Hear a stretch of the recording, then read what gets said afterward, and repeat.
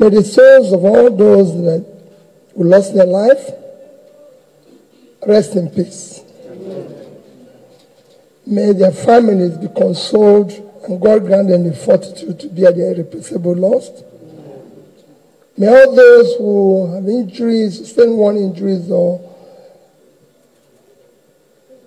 had one loss or the other, may God grant them quick recovery and also compensate for their losses. Amen. Amen. We pray to God the Almighty to continue to bless, protect our dear country, Nigeria. Amen.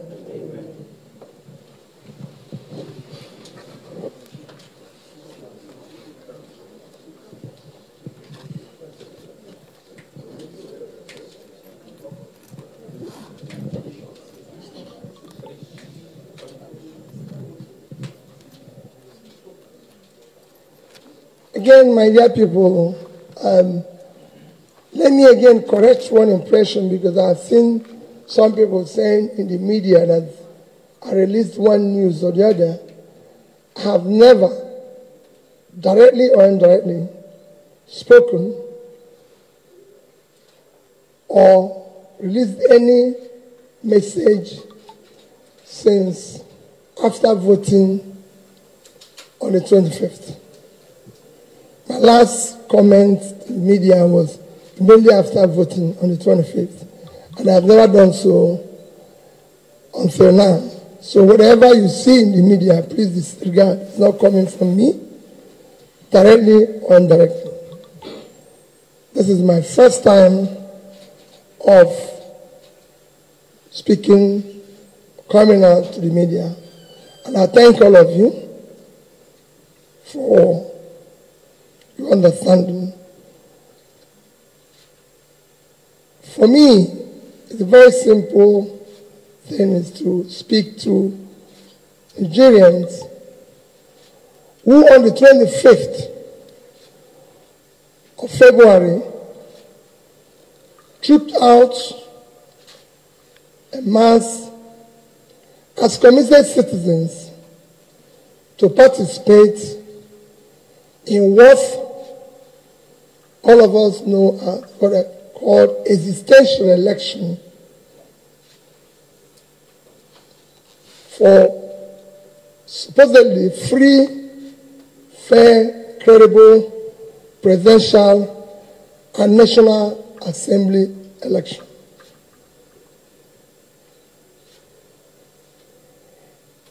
We enjoy, and in all things we give thanks to God. For me, number one thing is gratitude. Gratitude to God Almighty that continue to protect and bless our dear country, Nigeria. Number two is gratitude to Nigerians that participated in the election, answering the call as true citizens in our dear country. Number three is gratitude to those of Nigerians, especially the youth, that believed and worked tirelessly for a new Nigeria, and trusting that new Nigeria on that team and my good self. I thank them for their hard work. Gratitude to the obedient youths, those who believe that a new Nigeria is possible. And I say to them that a new Nigeria is possible. And we will work for that new Nigeria that is possible. Their resilience, their hard work for a new Nigeria should not be weighed. Daddy and I remain committed to that new Nigeria. I know how they'll be feeling now because of the way the elections have come and gone. The commitment and resilience of Nigerians, even in face of unwarranted rhetoric attacks, is a testimony that a new Nigeria is indeed possible. I look at people like Lady Jennifer Ifedi, who was stabbed but insisted on voting. And that gives me courage to believe that a new Nigeria is indeed possible. And there's so many other Nigerians. The election that we just witnessed have been conducted and results announced as programmed. It is a clear vision from electoral rules and guidelines as we were promised. This election, as you know, did not meet the minimum standard expected of a free, transparent, credible, fair election. It will go down as one of the most controversial elections ever conducted in Nigeria. The good and hardworking people of Nigeria have again been robbed by our supposed leaders whom they trusted. However, let me humbly and most respectfully appeal to all Nigerians to remain peaceful, law-abiding, and conduct themselves in most responsible manner. Please be assured that Dati and I, and indeed all of us, this is not the end, but the beginning of the journey for a birth of new Nigeria.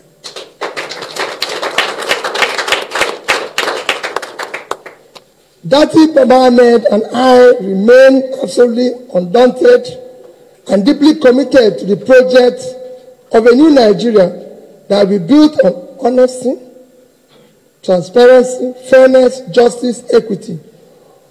All the above starts with the process. The process through which people come into office is far more fundamental, more important than what they do thereafter. It is my belief, and I've maintained so consistently, that if you must answer His Excellency, the process through which you arrive to office must be excellent.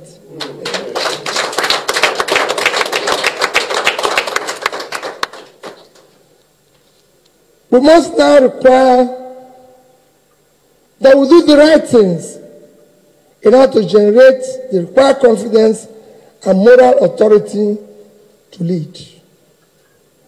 As you know, the destruction of a society begins and gradually progress when we act rascally, with deliberate manipulation of the rule of law and suppression of the will of the people. During my campaign process, I said that we will govern by the rule of law, because we know what not doing that will bring about. And that's why we insisted that. Let me reiterate, and I assure you that good people of Nigeria, that we will explore all legal and peaceful action to reclaim our mandate. We won the election, and we will prove it to Nigerians.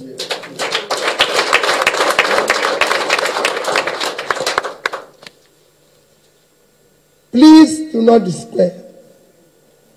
We have elections coming up on the 11th. I enjoin you to go out, campaign, and bring our people to again come out and vote in that election. We still have so many massive support out there that we need for our subnational and state assemblies.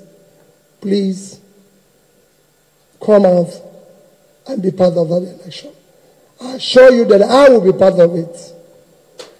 I assure you that I am totally committed for a better future in this country. And nothing will stop that. That is commitment. My commitment is total. Be rest assured that your support will not be in vain. And you will not find us one thing. We must build a better Nigeria, where Nigerian youths will be happy, glad to call their own country.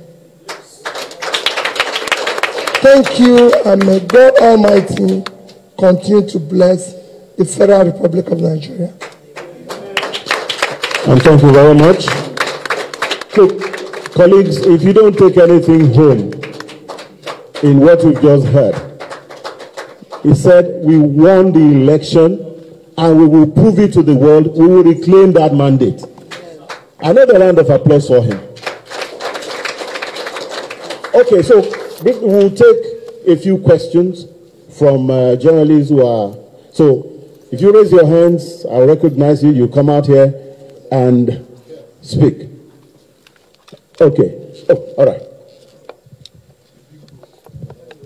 Good afternoon, everyone. My name is Sean Kimberley. I'm a reporter with Channels Television. I'd like to ask you, it does look, I have two questions, and they are quick ones.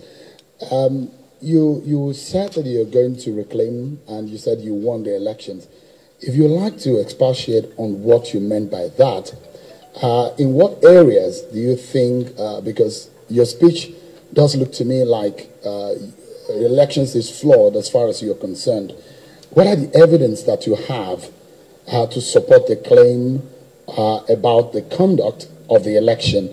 And if you can tell us which areas, what are the aspects of the elections you think that are not right? The second part of my question is the journey since Saturday election. You seem to have formed an alliance with other political parties like the PDP. Are you doing this challenge on the election or the outcome of the election alongside with them? How much of partnership do you have with the PDP? Have you spoken to the candidate of the PDP? What kind of alliance are you forming? Again, because of the sensitivity of the outcome, the nation went into a very crucial and tense election. Came out of it, the nation is still very tense. And also, we discover that the nation at this time needs to come together. What kind of words are you going to send out to your supporters and your followers in respect to the fact that we must have a nation first, and then we must be able to keep the nation together? And lastly, have you spoken? Have you reached out to the man that has been declared winner, Bola Tinubu? Thank you. Well, you did ask me the process and the areas. If I tell you all this, I don't know what I'll be telling the court.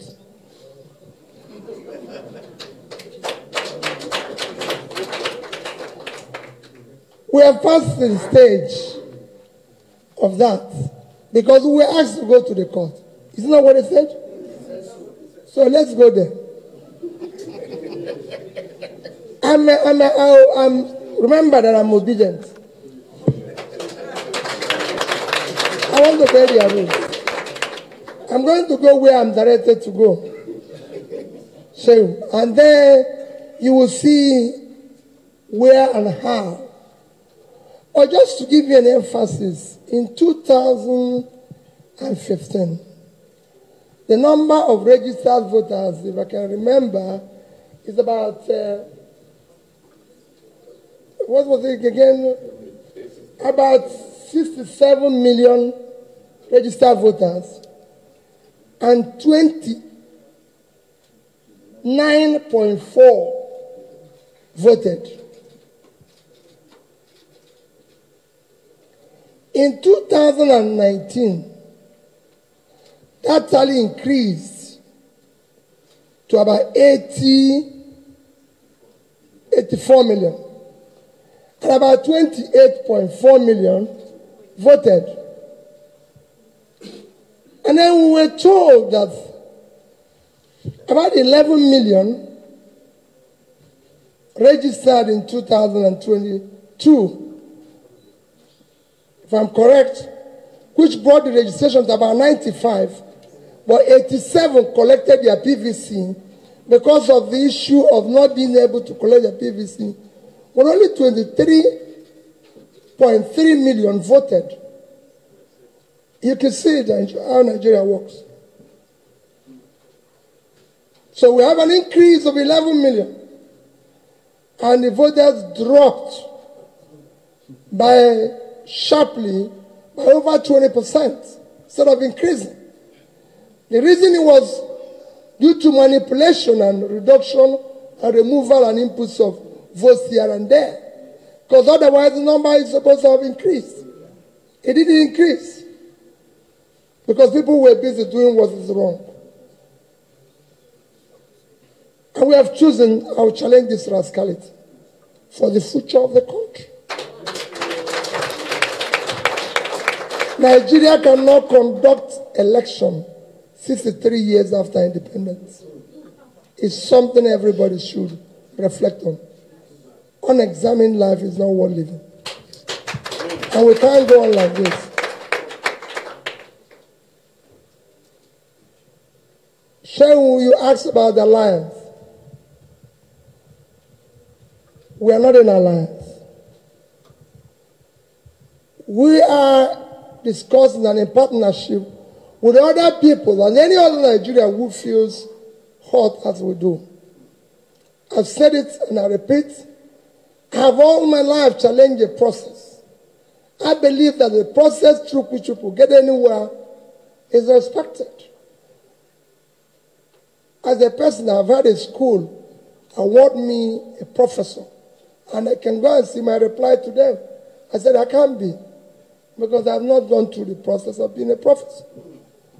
The process through which people come into any place is far more fundamental than what they do thereafter.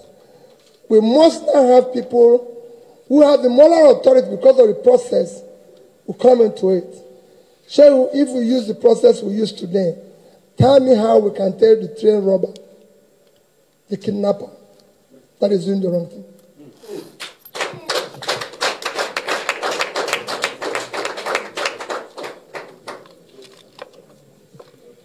Say we have not made calls to anybody. I'm not against making calls. Everybody that is involved in this, even the two main contenders, have always said, are my elder brothers. You know, the farmer is seniors. It should actually be my father, so I respect them. And I keep with that. And if they call me and want me to see them, I'll see them. But on this issue, I'm challenging the process. Okay, here. We'll go from here. Please come out and... My name is Fidelis Simba. I work for Al Jazeera TV. My question is just about the judiciary. You're going to court.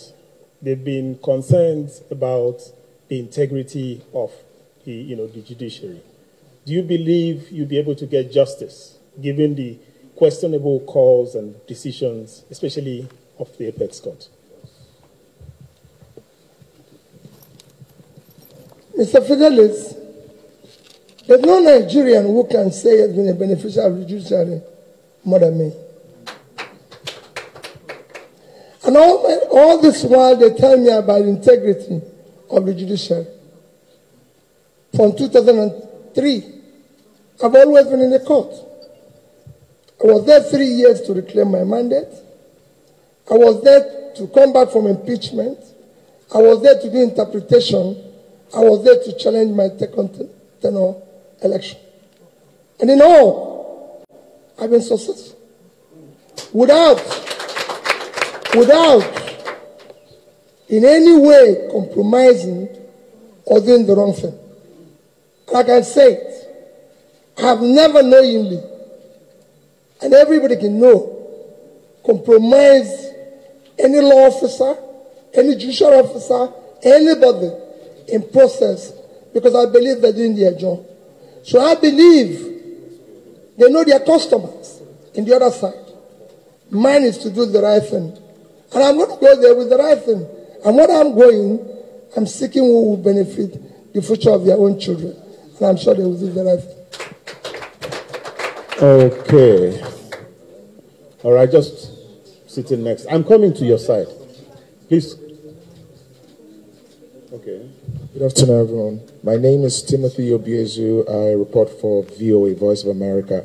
My question is, I've been speaking with observers and political experts who say that for you to be able to reclaim a mandate that you said has been taken from you, you need to prove abundantly enough that the suppression, voter suppression that has been alleged, the violence and everything that happened on Saturday was enough to sway the votes in your direction. So do you have abundantly enough evidence to do so? Thank you. Okay. Thank you. Well, let me again say it.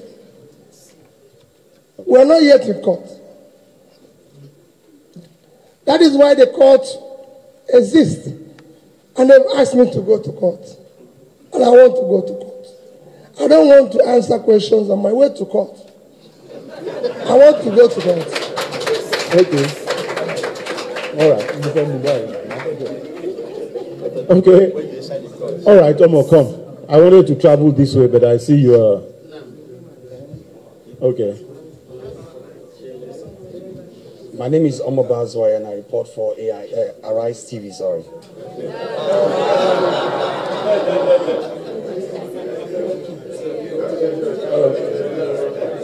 I just want to ask you, because you told us some moments ago that you have been having series of meeting with a lot of people, people from the international community, and maybe back home here in Nigeria. Do you feel like you are under any pressure from anywhere?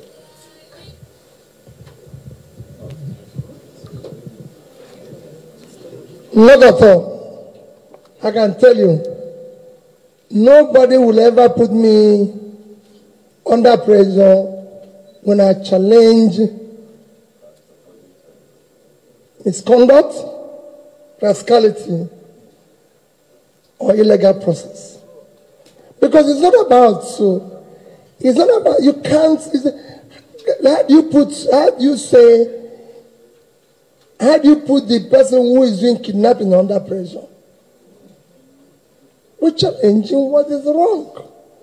It is not about me, it's not about you, it's about the society our children will live in. And I want people to understand that. I'm challenging a process that is false, a process that is wrong. It could be anybody. It is not about anything. So there's no pressure. Nobody has. Okay. And they know they will not. Okay, the lady at the back here. Okay.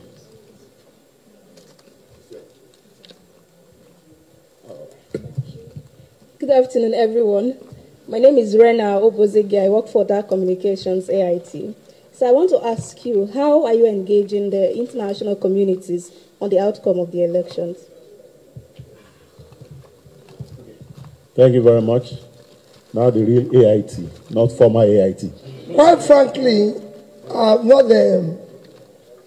unless an invitation, I'm not engaging any international community or international body, because I feel this is a Nigerian problem. And this is time we have to start solving our problem. Elections have been conducted in all parts of Africa. And Nobody have ever seen something near what we're going through here. So I'm not consulting anybody.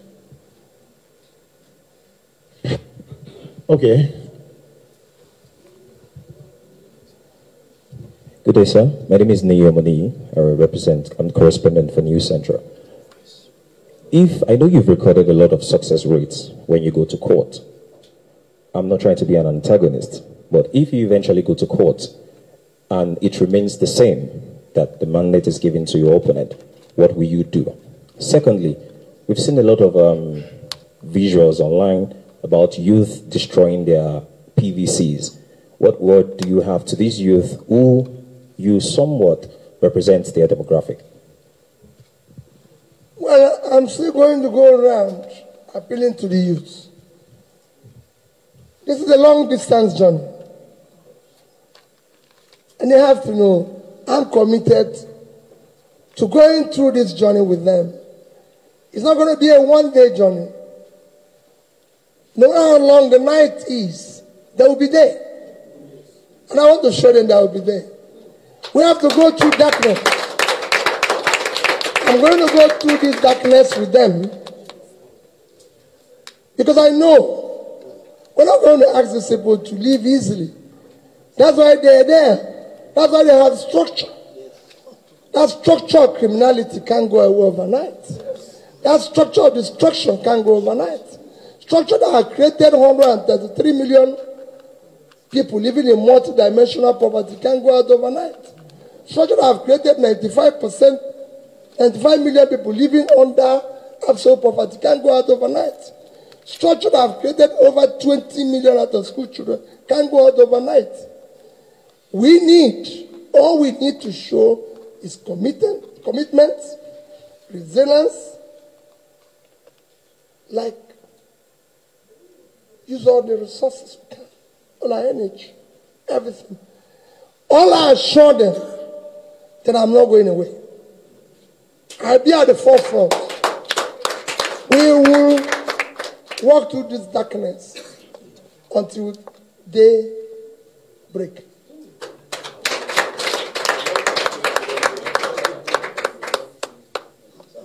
It's something. I know the court will do the right thing. Their children are involved. The future of their children are involved. I had an experience today, just today, that I told my chairman, I choose, whenever I meet a young person, I want to know what that young person does. So you see me every day talking to young people. So just this morning, I went somewhere with the chairman. And a young lady was to boil water for me to make tea. I said, I will do it. He said she will do it. She was excited to do it. She was worried. And she said to me, she was almost in tears that I lost the election. And I said, so what's your name? She said she's just called that name. I said, so who are you? She said she was from Nasarawa. So I said, where do you go to school? She said she went to University of Nasarawa. I said, so what do you do? She said she has no job. She graduated since 2018. I said, so what are you trying to do? She told me she's learned how to do baking. So why are you not baking instead of being here to do this? She said she doesn't have 75,000 naira to buy an oven. Okay, so many people at the back there. So what I'm going to do is... That's the life you get in Nigeria every day. People who don't have money to buy an oven. Okay, so those at the back, I'll recognize two people from the back so that you can, because of the time it takes you to move. You be coming, let me call someone here while you're coming. Good morning, Your Excellency. My name is Dixon Irebu. I anchor Nigeria right now on AIT. With the gloomy picture that is out there in our society today, with the rot in the political space, where do you get your inspiration and your strength from? Nigerians want to know, please. Of course, I get my inspiration, takes him from the young girl who doesn't have 75,000 naira to buy an oven when people like me can sit down in a place and drink a bottle of wine that is costing that amount in the same country? When people like me have stolen billions of public money, that would have bought an oven for that young graduate. So that's where you get your inspiration. I said I want to build a new Nigeria, where those youths will have hope, where there will be a future for them. But I can't build it, Dixon, unless I do the right things, so that they can emulate how to do the right things. We cannot do it. We have to teach them how to do the right thing. Dixon, I have an opportunity to do what other people are doing. And you've seen it from my corporate world, where I chaired corporations, including Security and Exchange Commission, to my being governor of a state. I had the opportunity to do what other people are doing, but I didn't do it. Because we have to live and show an example. And use the resources of the country, public resources, for public good. And ask those who had the opportunity of doing the right thing for the country to do the right thing. If we have a security man, he should do his job. If we have somebody to conduct an election, I've been an observer of election in some of the West African countries. Dixon, it wasn't anything near this. Is this what we spent billions to do? Hey, what a minute. We should have used that billions to do something else and announce what we announced. Because this young girl would have had an oven and then we'll do the announcement. Okay. All right, quickly. I hope you are not AIT. Komala is my name. I work with TV3 in Ghana. You said that you're going to court. One, what are the reliefs that you are seeking? Then two, the ECOWAS and Africa Union observer missions have described this election as generally fair. Do you ascribe to the suggestions or the reports describing the elections as generally fair? Okay. Thank you. Well, let me tell you, throughout my comments, I didn't want to mention comments of observers, because if you choose it, there's so many other observers like European Union, EU, NRI, and so many who have said it did not meet the standards, who have said it's rigged, who have said this. So let's not talk about what the observers are saying. Let's look at what Nigerians are saying. This is essentially a Nigerian problem, and I want to hear Nigerians. With all due respect to those who are visiting us, it's a Nigerian problem. I'm talking about what Nigerians feel. You're from Ghana? Yes, please. Is this fair in Ghana? Because you have, yeah. Just say, tell me, is this fair in Ghana? It depends on what you're describing as fair. I just asked you a question. It is not, my brother, I've been to your country and I've witnessed the election. The earlier we start saying things are wrong when it's wrong, my brother, Africa will be good. Yeah. It doesn't matter to me because it happened here. Don't be part of that. Africa needs to be fixed. And we all have to tell ourselves the truth. This is very unfair. It's the least expected of us. The other question he asked about going to court, I've told you, I cannot answer until I get to where I was asked to go. If I was asking a question that you're asking me here as I was coming here, I was coming here to see journalists and answer their questions. And that's what I'm doing now. Okay. Now, the last two. No, just come. The lady who's calling me, come out.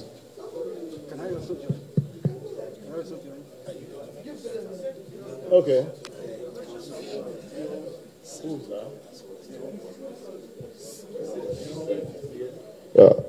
Your Excellency, good afternoon.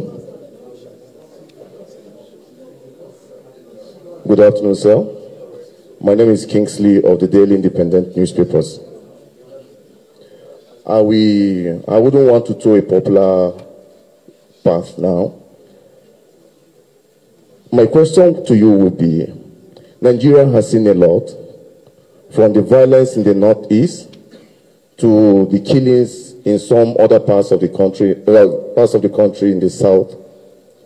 If, for the sake of peace, the person and the party that was declared to be the winner approaches you for a unity government, for the sake of peace, don't you think also all should be shaped and we thought the path of peace?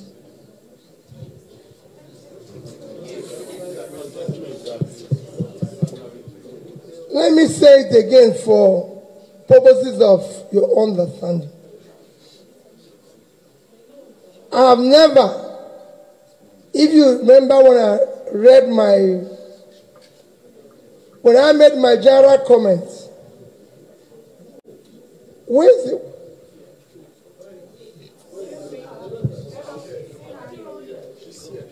Please come, I want to be looking at you.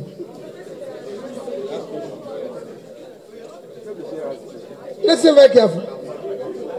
When I made my general comment, if you recall, I did ask for people to go about peacefully. And since after the election, I have never done anything to show that I don't want peace.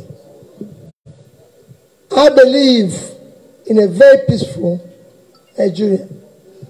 I've had several phone calls where I asked people to remain calm and peaceful. That has nothing to do with what I'm challenging. I'm challenging the process. If the process is faulty, it's faulty. In fact, you can't build peace on a faulty foundation. It's never happened to anyone in the world. You have to the foundation has to be right for peace to prevail. And that is what the foundation is, what I'm challenging. And I'm pleading with you. It's not about me, it's not about you. It's about the future of the society our children and future generations will live in. It has to be built on foundation of honesty, transparency, justice, fairness. We went into election where somebody said and promised and shouted, this is the route we are going to go. This is how we are going to go there. And we followed the track. All of us. Suddenly, in that long distance journey. And it wasn't one day. And it wasn't quick. It lasted for over 1 year. And all of us toed that line. Followed it. And suddenly, as we get to the end of it, somebody jumped from somewhere and claimed the prize. What did you do? At that stage, my brother, it's not about peace. There's a process of being anything you want to be. If you want to be a professor, you must go and be a lecturer, write thesis, and you are approved to be a professor.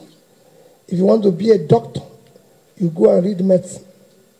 You cannot suddenly, from being a lawyer, and you say conferred a doctorate degree. No. Lawyers go through law school. I can be a lawyer. I cannot be awarded senior advocate today, no matter my knowledge of the law, because it is a process of being a senior advocate. Process is important, my brother. That's what makes a society. In this society, we have seen people suddenly become a senior advocate, without going to law school. That's what we want to stop. Orderliness, rule of law. That's what makes a society. Thank you very much, Your Excellency. I think in the interest of time, you have a whole lot of things to do, and I'll call it, yes. I asked her to come because I know how you feel about young people. I wanted her to ask the question, but she got tired standing and she went back. Do you still want to ask your question? Okay.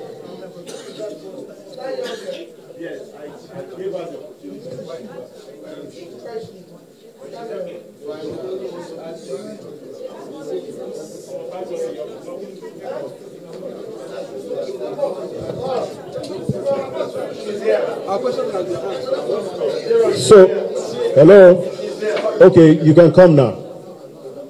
Please come.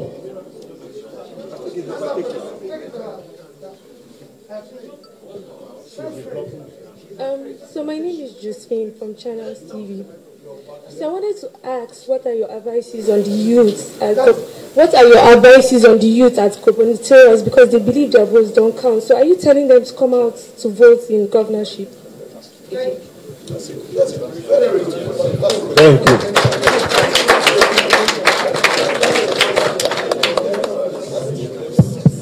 My sister, I insisted because when I saw these are the people who have put their faith in us.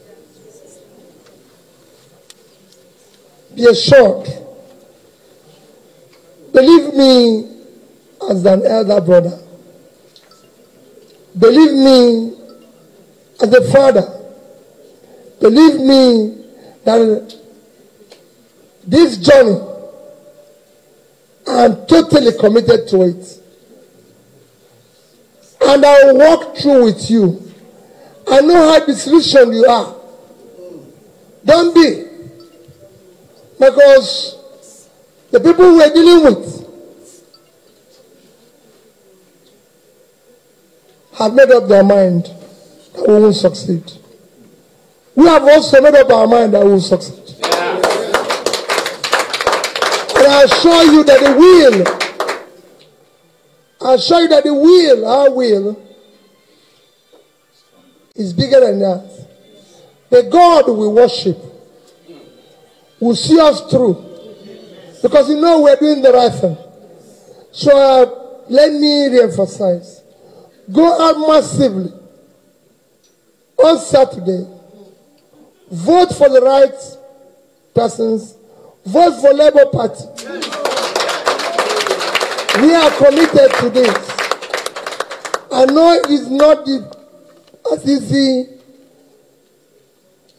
as I say it, because you're feeling, people see me now on the road. I was just telling somebody on my right that I've never had a position where I feel emotional. Right? But and I see people all over the place, and young people, and they're crying and telling me, I'm going to leave this country. I can no longer stay. And I feel the pain. Just like I said, the young girl was crying today as she was trying to boil water and everything. But I'm preaching to all of them, please stay. I'm not going to go away. I'm going to stay with you. And I assure you, we will overcome. They won't be there when the day comes, but we will be there. So another round of applause for our presidential candidate. On that note, Your Excellency, thank you for coming. And ladies and gentlemen, we appreciate you coming. Thank you very much. The press conference is now over. May we sing the national anthem. Arise, O compatriots.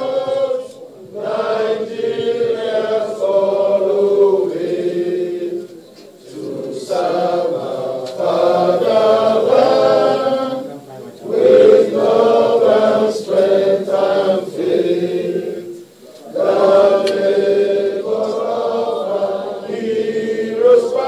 shall never be in vain.